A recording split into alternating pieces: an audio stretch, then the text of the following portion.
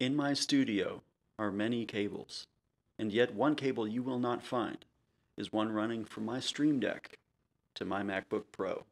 And that is because I went through so many different rabbit holes looking for a wireless solution, because in my $25,000 YouTube studio, I've got so many cables going on already. I just don't want the smoke, y'all. So I spent the $84.86 it took for me to wire up this guy to a Raspberry Pi that is housed actually within the mounting bracket of this StreamDeck, as you can see. And now I can command all of my cameras. I can do my lower third. I can even toggle my teleprompter feed, as well as some other commands, all from the convenience of directly in front of the camera. Now, for $84.86, is it truly worth it? You'll have to answer that for yourself. I know for me, I've already spent the money. I'm already here. Like, I've got everything else going on, so it's like, why not? Now, I will have to say, you do have to be connected to a router, so wirelessly or connected through Ethernet on your computer, and then through the Raspberry Pi. This has to be connected to your internet. So as long as you have that, everything else is golden. Let me go ahead and start walking you through the steps. But before I do that, in order to actually house it within this mounting bracket, you're going to need some very specific pieces that I will leave as affiliate links in the description of this video. Alright, just to give you an indication of how things are actually housed, I've got my StreamDeck, and if I pull its guts out, you can see that I've got my Raspberry Pi right here, and it's being connected to the StreamDeck with a USB-C to micro USB right angle cable. Now, it's very crucial that these are right angle cables, which is why I suggest you follow the Amazon links, simply because if you want it to actually fit into the back here, then it has to be right angle USB. Now, for this USB-C cable, it's also right angle on one side, but what I can do is I can plug it into my power bank over here, or even like a power hub, which is what I'll probably end up doing long term, just to keep it running for, an extra 5 hours or so. Now, this 1200 milliamp hour battery, it'll keep it going for a good 3 hours, but if you're doing more longer gigs or longer workflows, then you will need to either connect it through to another power bank or even just connect it to another power hub. Now, I know what you're saying, but Daniel, you said it was wireless. Listen, the information is wireless, okay? The information. The power has to be wired in somehow. Alright, so in terms of assembly, it really is pretty straightforward. You've got your Pi sugar, you've got your Raspberry Pi, and then you marry them just like this. You take these little screws and you screw them into each individual corner. Now, one mistake that I made when trying to come up with the setup was I got the wrong Raspberry Pi, and I got this little guy who has these GPIO pins already soldered onto it, if you can see right there. So whenever I tried to marry the two, it didn't make full contact. So make sure that you get a Raspberry Pi with no GPIO pins on it, and you'll be good to go. And if you got them based on the Amazon affiliate links in my comments, then you should be good to go. So go ahead and marry the two, and then we do need to program this micro SD card. So what you'll need is like one of those micro SD card readers to be able to insert this to your computer, and so we're going to program this and then reinsert it back into our Raspberry Pi whenever it's ready.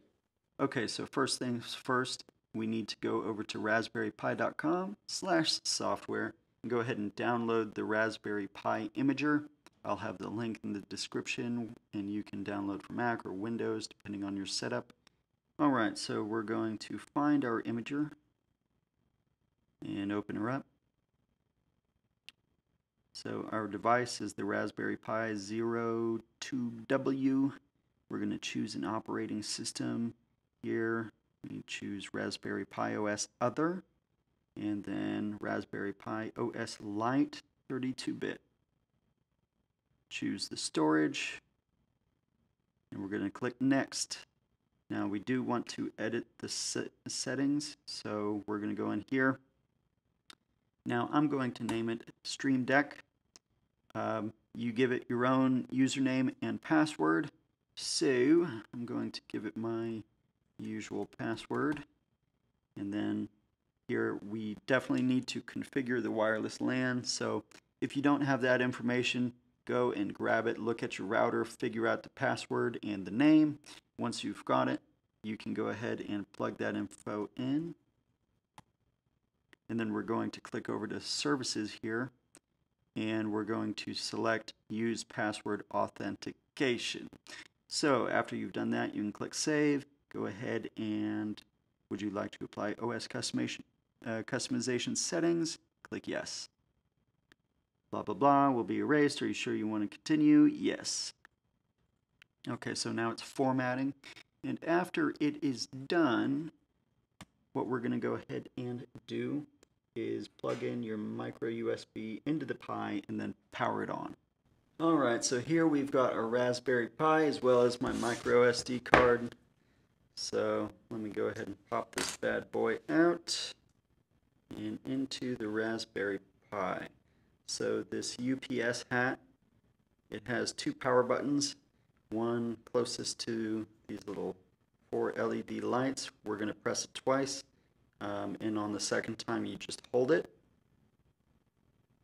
and it will power up. Now you can see that this green light is flashing. That means that it is booting up the system. So it's going to take a little bit. We're going to give it about 5 minutes, and then we're going to check back in and see what IP address our router has assigned to it. But before we get there, let's go ahead and plug in the Raspberry Pi with our StreamDeck. So what I'll do is I got my little USB-C to micro USB right angle cable. I'm going to plug it in to this micro USB. Let's see if it'll focus. Come on now. Yeah, so it's got to be this one. This one's for power. This one is for information. So I'm going to plug it in there. And then that'll be good to go. And then we are going to plug in to the StreamDeck. Skip it up, do up. Okay, so now the name of the game is we're going to have to find out the IP address of your router itself. So if you're on Mac, you're going to go to Wi-Fi. You're going to look for your router, and then we're going to click on Details. And here at the bottom where it says Router, that 192.168.1.1, that is the IP address of my router. So I'm going to go to my browser and plug in whatever that number is into the browser and hit enter. Okay, now this is kind of like the network map for my router. Yours may look a little bit different, but I digress. You will be able to find the IP address of your Raspberry Pi. So here in mine, I click on Clients, and then where it says StreamDeck, it says 192.168.1.102 is the IP address of my StreamDeck. So I need to remember that. I'm going to write it down. That way I can refer to it here in just a little bit. Now, before I start diving into the terminal and all the specific codes that we need to use, if for any reason you have any troubles, please do not comment with your question, okay? Take it to Mr. ChatGPT because he is infinitely smarter than me. He can work with whatever specific setup you have, and he will be able to give you a much more comprehensive answer and troubleshoot way, way, way, way harder than I ever could based on a YouTube comment. So please, please, please save us both the trouble. If at all you need any help, ask ChatGPT. He's your boy. All right, now for the scary part. We do have to go into the terminal and do some hard coding. I've got everything written out for you. You can check the description, copy and paste. In fact, I very highly encourage you to copy and paste. But we're just going to work through this one at a time, starting by opening our terminal and then typing in SSH. space, and then whatever that username was that you typed into the Raspberry Pi imager is what you are going to enter right now. So for me, it is Daniel Glass. No spaces. We're going to put the @ symbol, and then we're going to type in whatever that IP address for your StreamDeck was. So for me, it was 192.168.1.102. And then we're going to hit enter. Okay, so now it's going to ask, are you sure you want to continue connecting? Type yes, hit enter. It's going to ask you for your password. So whatever that password was that you typed in on the Raspberry Pi imager, what you're going to type in now. And then hit enter. All right.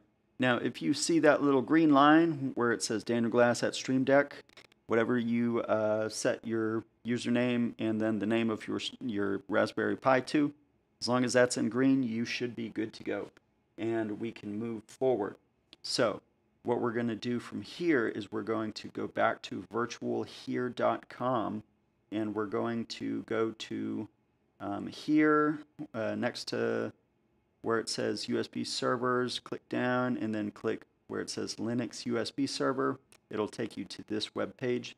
You're going to scroll a little bit down to where you see this option where it says VirtualHere USB server for Linux with ARM in parentheses. So we're going to Control click that, and then we're going to copy link address. So with that link address copied, we are going back, and we're going to type WGET space, and then we're going to paste that link in there and hit enter. So that is going to download that link, whatever file would have been downloaded, is now downloaded onto your Raspberry Pi. And we're going to start by, let me pull up my dock, and there are these two commands. Again, please go to the description so that you can copy and paste. These two lines of command right here, I'm going to copy it.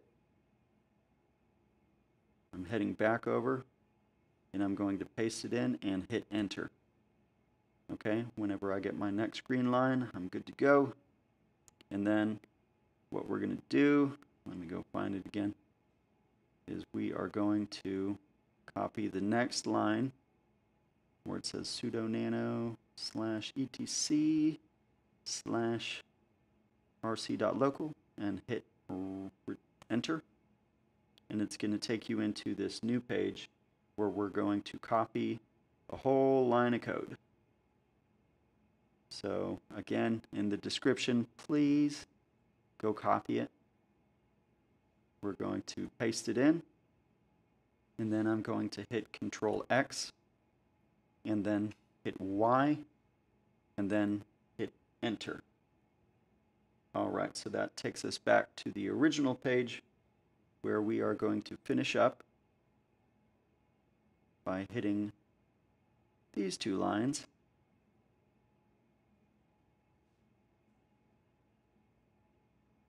And then we're going to hit this line.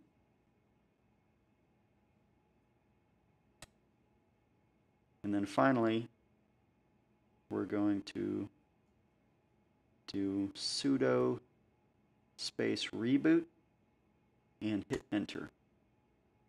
Alright, now that is going to essentially reboot your Raspberry Pi.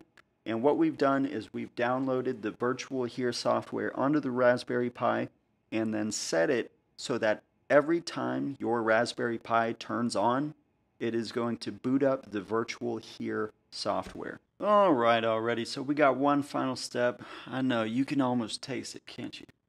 But we're going to have to go back to virtualhere.com and click on where it says client at the top. And then if you're Windows, download it for Windows. If you're Mac OS, download it for Mac. And then after you've downloaded it, you should be able to go on over to where it's in the applications, VirtualHere Universal. Open that up, and this little window will populate. And here where it says StreamDeck Mark II, I'm going to click on that. And it's activated my StreamDeck. Alright, so as you can see, my StreamDeck is working. I can go ahead and try out some of my buttons and switch between camera angles. It's working just fine. Now I can put it back into the housing just with these two components. You do kind of have to finagle it just a little bit, but you know, it's easily doable. Now, if you wanted to, say, run a power cable to your Pi Sugar, you would need to do it through a USB-C right angle cable. It doesn't matter if the other side is right angle or not, because it's not getting plugged into, you know, it's not getting fit into the housing. But you would plug it in right there, and then you can go ahead and do what you got to do to make sure that this whole setup gets fit into the back of your StreamDeck. And let's see if it's, yeah, like I said, it's just like a little bit finicky, but once you figure it out, pretty simple. Let's see if that'll do it. Yeah, there we go. Beautiful, just beautiful. And there you have it, man. You've got your wireless StreamDeck. I can always wire it up, and now that'll go for hours. Assuming you were able to listen very closely and follow the exact steps I laid out for you, you should have yourself a wireless StreamDeck. Congratulations, I'm so proud of you. But if you weren't able to, and if you got lost somewhere along the way, it's probably because your mother-in-law was right about you. You're a miserable failure, and everything you touch burns to the ground. So don't forget to like and subscribe, and I'll see you in the next one.